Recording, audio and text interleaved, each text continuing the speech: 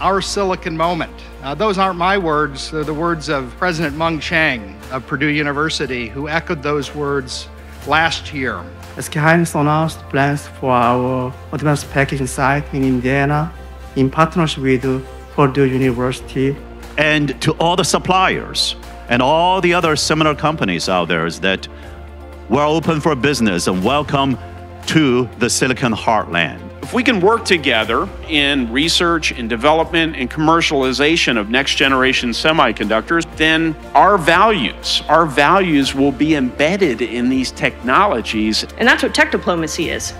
It's innovating and engineering a new way to work together across sectors and across partners and allies.